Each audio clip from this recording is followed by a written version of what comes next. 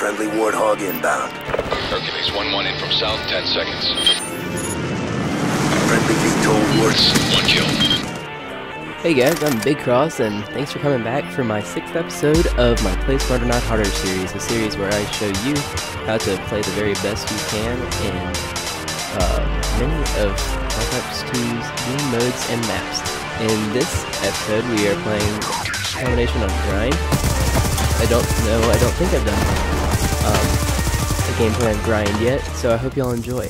Alright, now this video is tailored to players who are trying to get the highest kill streaks, the swarm, the dogs, things like that. And so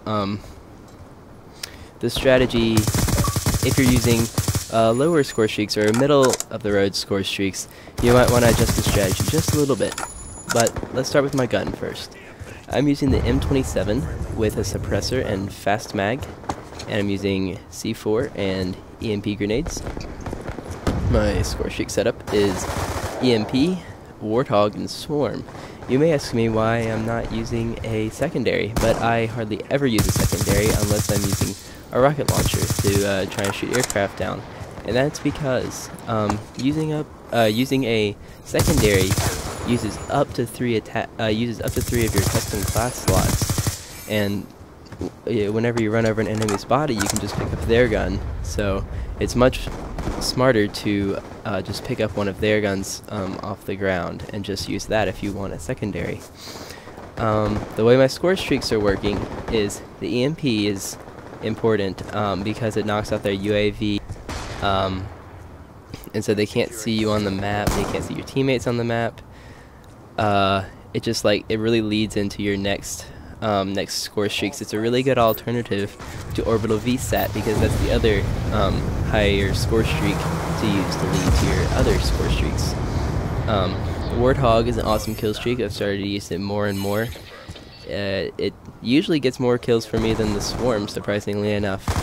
I feel like the Swarm is underpowered, but it does take out enemy score streaks, which I can appreciate that. Alright, so onto the actual strategy. So as you saw, I went over and helped my team capture a flag, and got the 50 points there, and then moved on to the right side of the map.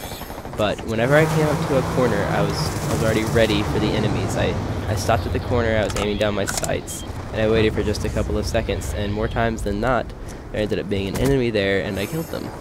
So you want to stay mobile this entire time. You don't want to ever sit in one spot because that's just a death trap, especially in this fast-paced game.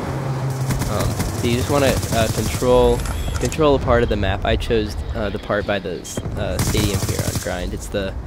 I find it has long-range engagements, but not so far because I am using a suppressor because I want to keep a low profile while I'm going for the high score streaks. The M27 is an awesome gun, especially since they buffed it just a little while back. They increased the 4-hit kill range, which basically means that you can kill enemies at a farther distance faster. See, with the suppressor, they don't know where I am. I think they're starting to figure it out, and so it's good that I'm moving over this way. But as you see, I'm not being overly aggressive. I'm taking a more of a defensive strategy. Right here, I'm not taking any huge risks because you don't really in Call of Duty in general, you don't want to have fair gunfights because when it comes right down to it, if you and an enemy are placed against each other, just on flat ground, no cover, it's just either one of you is gonna get the kill. But what's really important to win gunfights is to use strategies like these, popping in and out of cover, not staying out there for too long, always keeping an eye on the UAV. See, I'm noticing right now that right there my teammate died, but also there are no teammates with me over in this area of the map, so I'm being very cautious. I'm not running out into the open to risk dying here because I'm working up to my second swarm, you'll see. Little quick note, I've been really sick recently and really busy. On Friday I was working on financial aid stuff for college, until like 10:30 at night, and then I had something on Saturday morning. I had to go to a foreign language fair and say a poem. Then I had a dance rehearsal for this extravaganza thing, and it was just really busy. But I've had a sinus infection and a cold and everything, so I apologize that there wasn't a video on Friday. I'm gonna try, and I should have a video out for y'all this coming Friday. I'm really excited for the Battlefield 4 conference. That's tomorrow. They're going to reveal the game tomorrow. They've already said that, and EA's Twitter account has already said that they are going to reveal gameplay the day after, the 27th. So that is really exciting. I cannot wait to see the graphics of that game and just how many new things they've added and how it's changed. I'll definitely be getting it. It'll be a lot of fun. Alright, so as you see, I use basically the same strategy this second round here. I just stay on the side of the map. You know, always be watching your back. Oh yeah, C4, awesome. I would definitely recommend using C4. It helps so much because you can always just toss it and get a kill. Sometimes it lags and you don't get a hit at all, but C4 is really great, especially if you're playing objective game modes. But you can just toss it from behind cover and not risk your own life. It's really, really helpful. Also, my perks, I'm using Hardline, Toughness, Scavenger, and Tactical Mask.